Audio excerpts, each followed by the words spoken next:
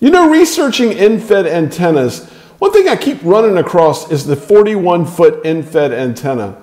And they must work because you see a lot of them out there. And there are a lot of commercial manufactured 41-foot end-fed antennas. For instance, there is the Bullet end-fed antenna from Palomar Engineers. There's the PAR end-feds antenna, the EFT 102040 antenna from PAR Electronics. There's the NI4L portable end-fed from those guys, which is a 41-footer. And also QRP guys make the UN antenna, which is, it says right there on their on the kit, 41-foot. So there you go. It's kind of interesting. So you know what I said? You know, it's cool. And if you own one of these or you sell these, good for you. I'm not trying to discourage anyone from buying one of these antennas. But you know what? I think I can make one myself. And that's what I'm going to do. Stick around.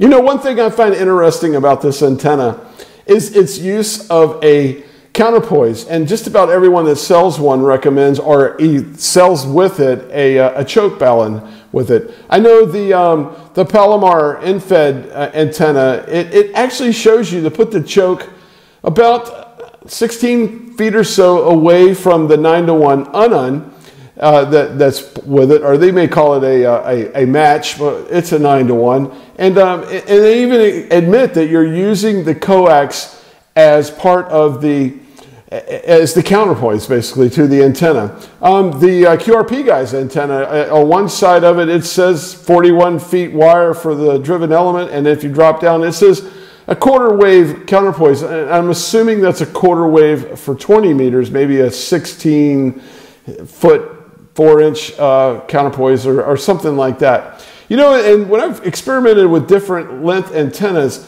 I've found that on a non-resident antenna, 17 feet kind of works for me. So that's what I'm going to experiment with. So here's my setup. I'm going to have a 41-foot wire, horizontal wire, or as close to horizontal as I can get it.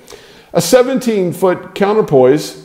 That'll go to my, I have a LDG 9-to-1 UN that I'll be using. Then a real quick, short little, almost a jumper piece of coax over to my LDG 1-to-1 choke, and then down to an ATU and a transceiver. That's going to be the setup that I'm going to put together. And I want to experiment just how this 41-foot antenna that is obviously pretty popular, how it works for me. I'm going to give it a shot. Here's the setup. And here's the antenna. It's an insulator. And there is monofilament fishing line going down the top of that fence up there. Then back up to the antenna. That's 41 feet of 22 gauge wire. That's what this is. Some wire I had here. Up to the window. And they're up at the window. If you zoom in here, is a 9-to-1 UN. It's going in. The coax is on the outside, going through the window, over the top of the window, down to a 1-to-1 choke. If you see it there, that's a 17-foot counterpoise coming down over to the top of the roof. So there it is, my 41-foot end-fed antenna. And here's the other side of the antenna. Short piece of coax down to my LDG 1-to-1 that I'm using for a choke. Another short piece of coax down. And this antenna definitely requires a tuner. I'm using the AT100 Pro 2 auto tuner from LDG. The rig I have I'll be using is FX4CR 20 watts. We'll be doing 20 watts with that. And that's it. That's what I'm going to use to see how well a 41-foot end-fed antenna will work for me. Running an SDR sweep on this thing from 40 to 10 meters. I noticed that 40 was kind of high, right around 2-to-1. 20 and 10 meters were really good, kind of ranging under 1.5 to 1. 17, 15, and 12 were kind of high. I mean, they were hovering around 3 to 1, somewhere in that neighborhood. So, you know, I knew this thing would be great for 40, 20, and 10. I was able to tune it on every band from 40 to 10. 40, 20, 17, 15, 12, and 10. I did make contacts across Europe with some pretty good signal reports on 40, 20, 17, and 15, actually. Nothing more than that, and that's probably more because of band conditions and not the antenna.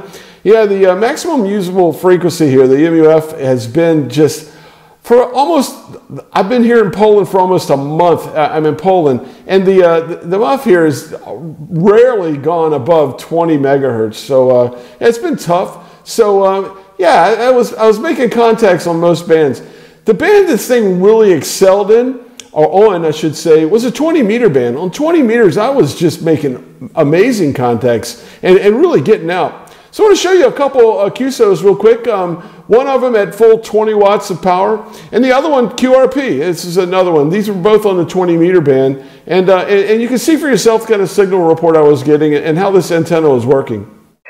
Sierra Papa, stroke, Kilo 4, Oscar, Golf, Oscar, QSL? QSL. Thank you, Inaki, for taking the call. We've worked several times for my home QTH in the United States. I'm here for 6 weeks working in Poland. It's so good to get you on the log here under the Sierra Papa log there.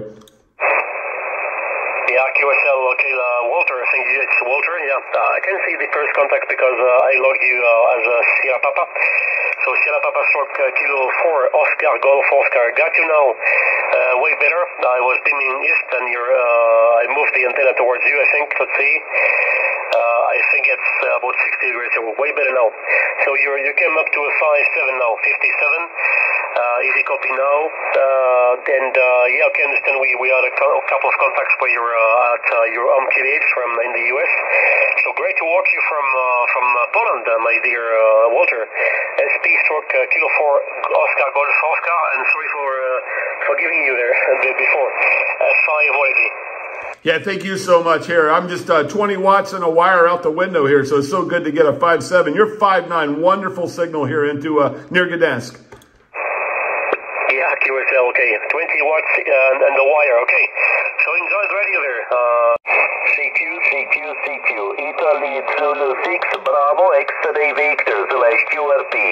Italy Zulu 6, Bravo, X-ray Victor, /QRP, CQ. Sierra Papa, stroke Kilo 4 Oscar Golf Oscar /QRP. Hey, Walt, how you doing, Walt? Kilo 4 Oscar, Germany Oscar, Sugar Papa, you're 5'9", Walt. Great signal, over. QSL, you're 5'9", +5. Wonderful here tonight in the north of Poland, sounding great. Absolutely. Walt, one question. Are you with the Florida X-Ray 4 Charlie radio? Are you running that equipment, over? QSL, right now I'm running it with 10 watts with the FX4CR. Amazing. You 10 over. I'm running 10 whiskey this evening. I used the 590. I reduced the power to 10 whiskey. Well, there you have it. That's how the 41-foot end-fed antenna worked for me. It was awesome. I think it's a pretty good antenna.